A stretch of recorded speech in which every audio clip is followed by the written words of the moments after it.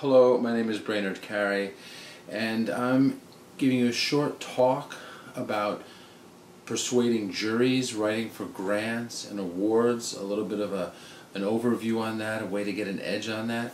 And this is episode 4 of a long series, a year-long series, a weekly series of educational talks about professional development in the arts.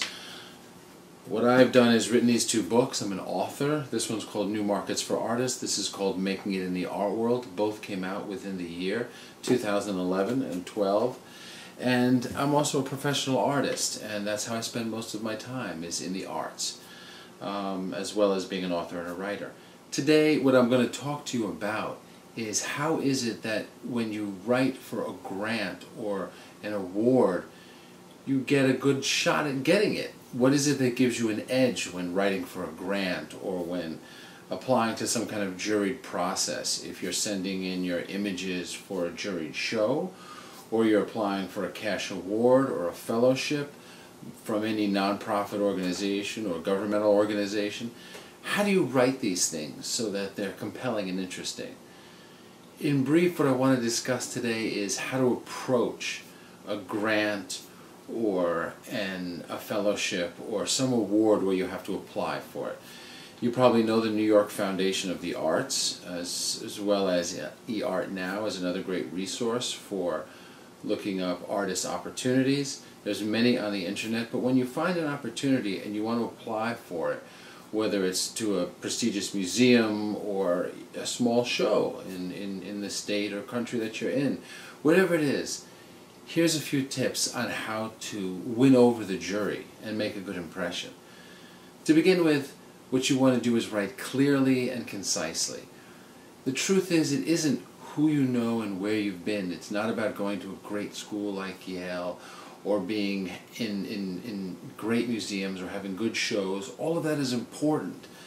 But the fact is that when you apply for a grant or a fellowship, you're applying to a committee, you're applying to a jury, and that jury is made up of art professionals as well as people from the community.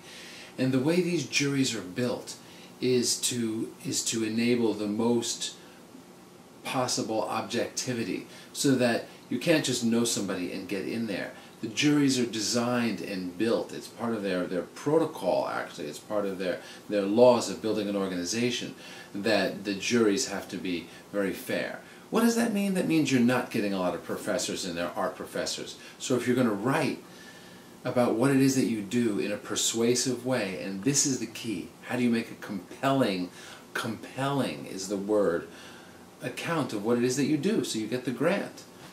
And the way you make a compelling account of what it is that you do when applying for a grant, fellowship, residency, or award of some kind is to speak clearly and concisely about what you do.